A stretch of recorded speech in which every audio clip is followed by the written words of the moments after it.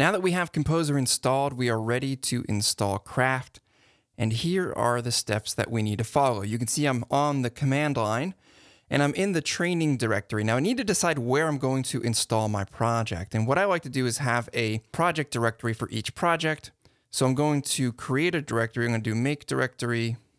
Let's say Crafty Coffee 2020.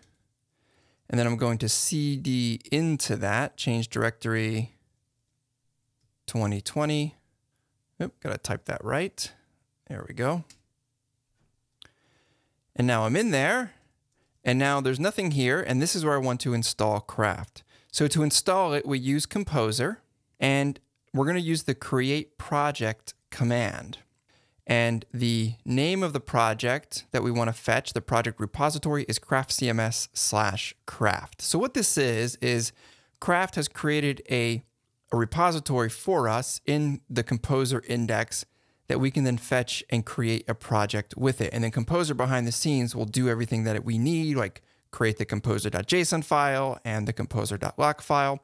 So it's going to pull from the Craft CMS/Craft repository for Composer. And we're also going to use the dot at the end, space dot, to tell it to install it in the current working directory. Now we'll wait while Composer does its thing and installs the dependencies for Craft. And then we'll take the next step to get it up and running. You can see all this stuff flying by. These are the dependencies that Craft relies on in order to work, all the different software that Craft uses. And Composer manages all of this for Craft.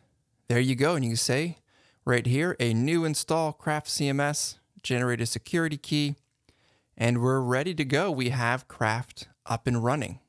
Now our next step is to run the Craft setup command, and you can see it prompts us right here to do that.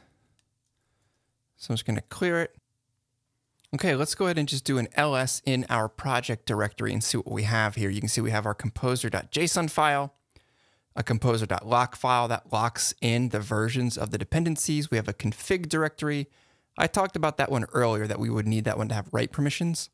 Here's the Craft executable. Here is the modules directory, storage directory. This is temporary files. Templates, this is where our templates will go.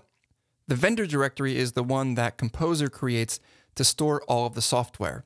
And this is recreated. So if another person on your team downloads the repository, they just have to run Composer install, and they'll get all of the vendor directory files and folders downloaded from Composer. And then there's the web directory. And inside of here is all of the web available assets, CSS files, JavaScript files, images, all that sorts of stuff. So at this point, we can set up local hosting for our site so we can start working with it. Now, I like to use a tool called Valet by Laravel. You might want to use MAMP or LAMP or XAMP or something else. I have a whole entire course here on CraftQuest called Local Hosting, and you can just search at the toolbar at the top of the site to find the best one for you and use that before you continue on if you don't already know how to do the local hosting. But our next step is to do the installation, and we're going to do it right from the command line. We're going to run /craft setup. And this is going to run us through a setup wizard. And in this case, it's going to ask us which database driver we're using. We'll say MySQL. It's going to be localhost. Default is 3306. Anything in the square brackets is what will be used if you just hit enter. It'll be root and no password.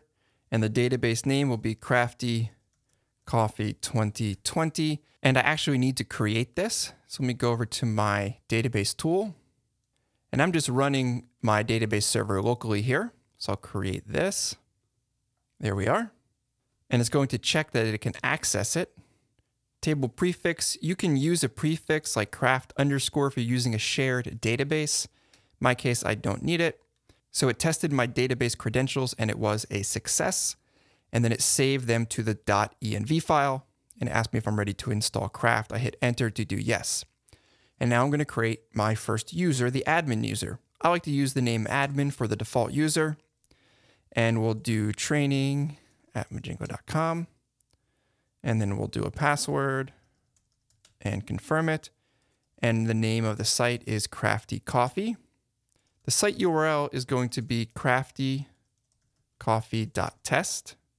Language is English US, so I'll hit enter.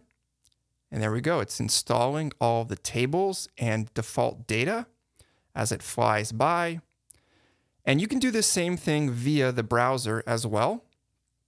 And now we have Craft successfully installed in 9.493 seconds. So what's changed here? If I do an ls-al to see everything, you can see there's a .env file. I can show you this. And you can see this is the environment file. This is specific only to each environment. You don't version control this. And it has like database connection information, default site URL, stuff that's specific to your environment, whether it's here locally on a staging server or on a database server. But let's actually talk about this .env file because there's more to it than just kind of glossing over it like I did.